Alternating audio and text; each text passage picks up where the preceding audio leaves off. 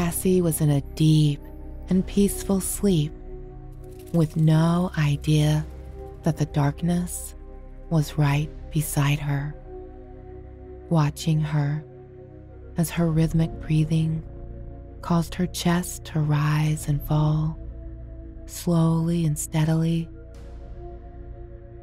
gently engulfing her from head to toe so as not to wake her, but at the same time allowing her to sense his presence, feel his heaviness, and have fear sweep through her veins. In a sleepy stupor, she stirred, trying to remove the weight and even squirm her way out from under it. Terror grew inside her as she failed over and over again to escape his grasp. This isn't real, Cassie thought as she turned over. I can wake up from this nightmare any moment now. But the darkness persisted. Realizing she can't move, Cassie tried to move her arms, but they wouldn't budge. They were completely fixed in place on the bed. Glancing all around the room, Cassie tried to determine what was going on, but there was nothing or no one that should be causing this to happen. Frantically, she tried to lift herself from the bed, and it was as if she was being pinned down, but she could physically see no one. Desperate to be free of the heaviness that was holding her down, she kicked and squirmed as hard as she could, but it was useless. Imprisoned in her own bed, Cassie had no way of knowing it was the darkness that was completely consuming her. As fear gave way to panic, she started screaming as loud as she could, hoping Drew would hear her cries and come rescue her. While she screamed, she immediately realized there was no sound. No matter how loudly she screamed for help, nothing echoed through the air. It was as if the dead of night drowned out the screams before they could even climb completely from her lungs. Her silent screams and useless thrashing about did little more than exhaust her. Perfectly still now, Cassie closed her eyes and drew in deep, staggering breaths. Tears streamed down the side of her face as fear and panic took over. Realizing she had completely given up, the darkness weighed heavier on Cassie. He wholly consumed her, which was his initial plan from the beginning. No one can actually resist the darkness, so he wasn't forced to wait very long. The ability to kick or move about had been stripped from her. Feeling helpless as she lay still, silently crying, he enlarged himself so that the entire room was pitch dark, and she could no longer see Drew or anything that was in the room around her. Being surrounded by utter darkness, Cassie felt as if she was suspended in a vast nothingness. There were no sights, no sounds, and nothing she could feel. She was absolutely alone and scared. All at once, Cassie realized she could move and decided to escape to freedom. There was no way she would know that the darkness had released her and was watching her every move. Anywhere she decided to try and go, he was there. As fast as she could, Cassie ran into the pitch-dark abyss. Nothing around her had given her any clues as to what awaited her, but she knew she wasn't going to stay where she was. Anything was better than this. Running with her arms and hands stretched out to help guide her way, Cassie finally found a wall. Frantically, she started feeling everywhere for a break in the wall. Nothing. She jumped as high as she possibly could to try and determine how high it was, and she was never able to find the top of the wall so that she could climb over it to safety. With her back to the wall, she started following the path the wall took her, hoping for a break, a light, or something to help guide her to safety.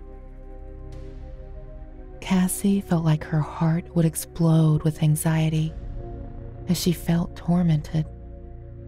Again, she screamed for help, hoping that someone would hear her, hoping that whoever was at the end of the wall would be able to come for her and get her to safety. Nothing happened.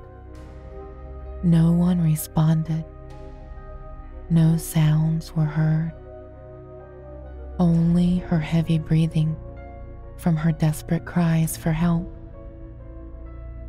Being completely exhausted, Cassie fell to the ground, rocking back and forth.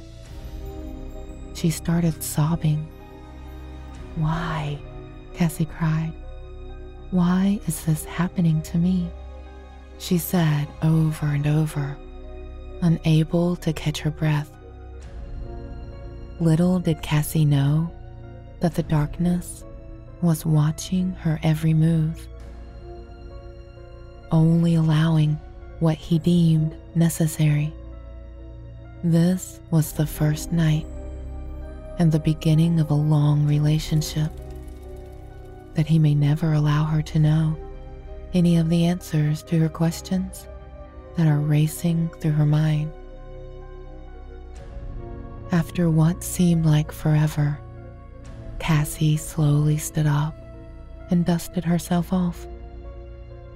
She heard a faint rustling noise in the distance. Turning her head to one side to hear better, she started walking towards the noise. Could this be the way out of this nightmare? She thought. Hoping for the taste of freedom and the joys of home, Cassie ran faster and faster. She headed towards all the noises that were getting louder and louder. She gasped with pure delight when she rounded a corner and she finally saw a tiny bit of light piercing through the vast darkness. Running to the light, Cassie finally had hope. In disbelief, but hoping the end was near, Cassie was giddy with delight.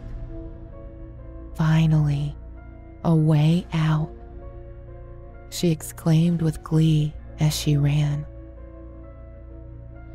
The light grew brighter, enlightening her surroundings, and Cassie realized she was in a cave.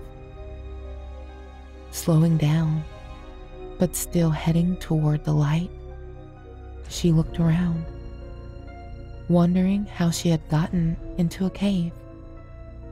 "This makes no sense," she muttered to herself.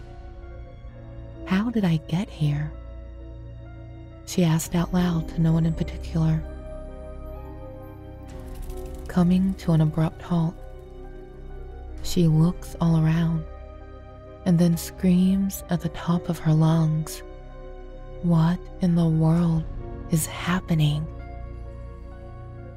Cassie thought, there is no way this can be real, as she slowly and deliberately walked with her hand running along the side of the cave, caressing the cold, damp edges.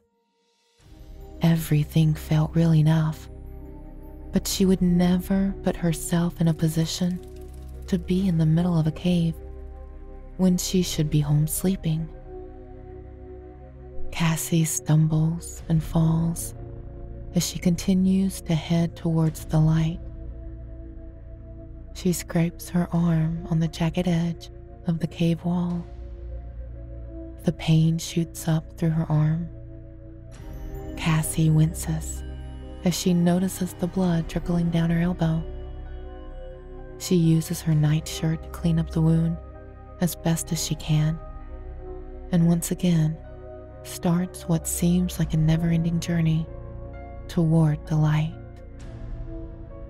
The sounds of the cave get louder and louder with each step. Feeling anxious but determined, Cassie trudged on, getting closer and closer to the light, to safety, to where she knew this nightmarish hell would soon be over. Even though she knew she was alone, Cassie couldn't shake the feeling she was being watched. Stopping every so often to make sure she wasn't being followed, Cassie would look back behind her into the pitch darkness. She couldn't see him, but he was there, watching her and allowing her to head to the opening of the cave. She thought she was escaping to freedom, but little did she know she was waltzing into his plans for her. From now on, nothing would happen without his knowledge. Nothing would happen without his approval. Her choices would feel like she was in control, but the darkness would never tolerate that for her again. Being careful where she stepped so as not to fall again, Cassie hurried to the opening of the cave. So close, and yet it was so far away. But the light from the opening was such a relief from the darkness that had previously made it impossible to see anything. Before the opening, she couldn't even see her hand in front of her face, and now she could effortlessly see the rocks and stones in her way. Thanks to the light from the cave, she could now see some water trickling down the wall of the cave. The defined paths she could take were clearer so that she could avoid further injury. This would allow her to be more careful with each step she took, more deliberate, and quickly get to the end. Cassie was exhausted from running, from crying, from all of the emotions that were coursing through her body. Fear was gnawing at her heart because she had no idea if she was actually alone or not.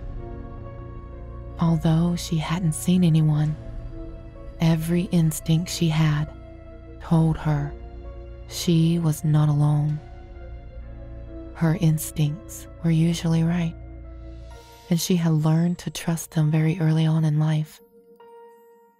The sadness she felt from physically being alone was devastating at times. This entire situation would be less scary if there was someone else here with me right now, Cassie thought to herself. The confusion that was running rampant was an entirely different beast. Why was she paralyzed for a short time? Why were her screams silent? How did she end up in this cave? Where is this cave even actually located? Where on earth is she right this very moment? Who is doing this? Is this a joke? Is someone playing a horrible joke that has gone wrong in the worst possible way? The more Cassie began to think, the more the questions began to pile up, and there were no reasonable answers for any of them. An eerie calmness came over Cassie as she thought, that's it.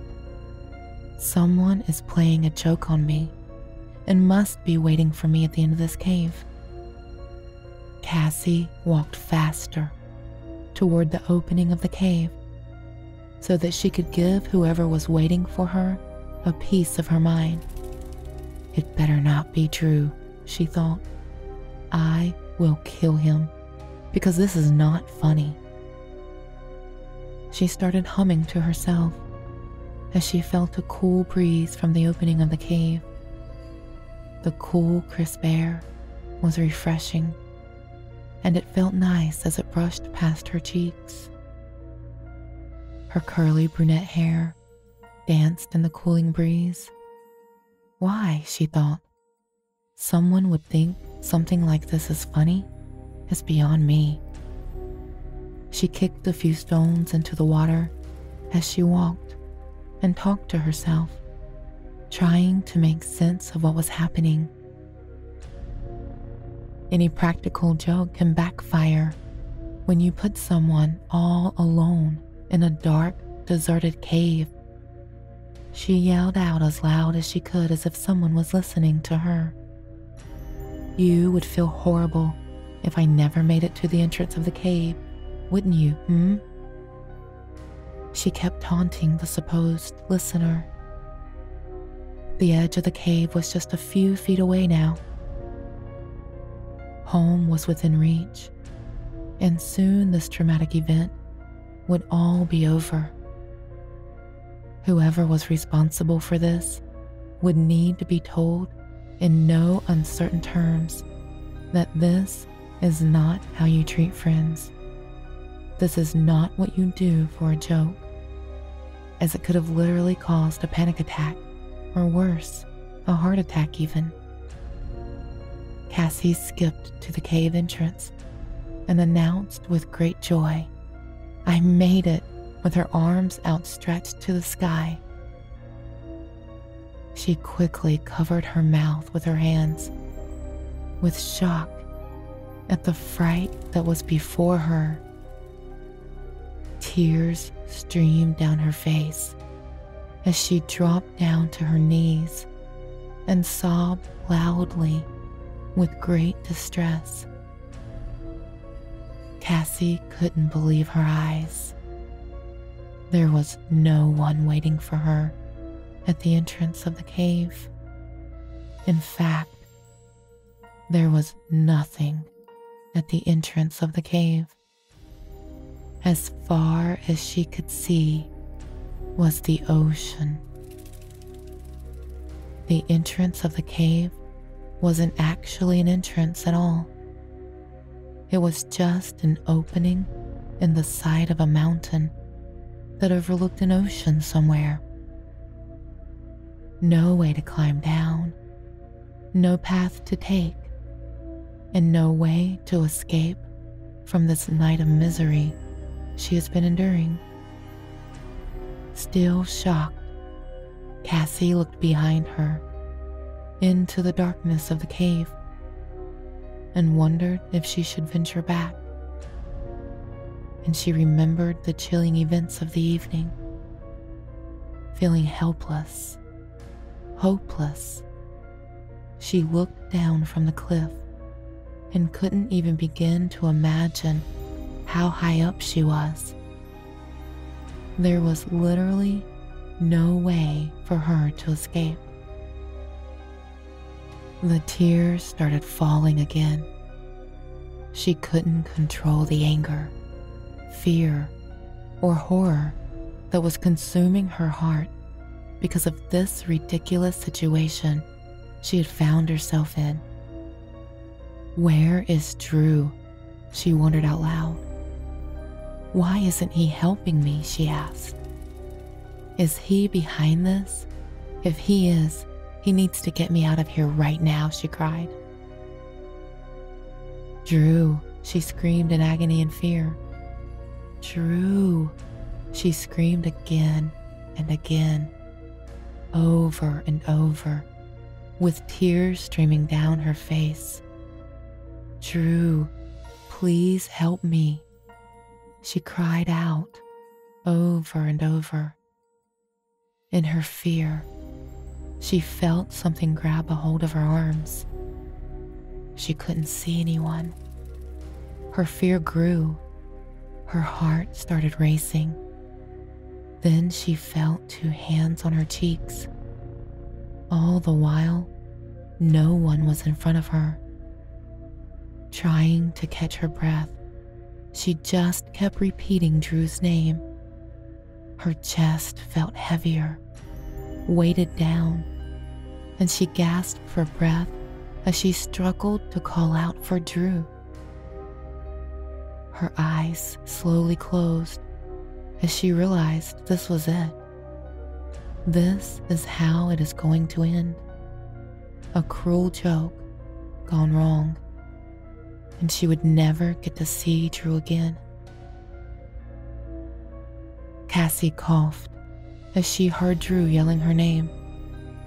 She looked around and realized she was in their bed, in their room. She grabbed Drew and held tightly to him, crying through the tears. It was awful. I couldn't move. I couldn't breathe. I was in a cave.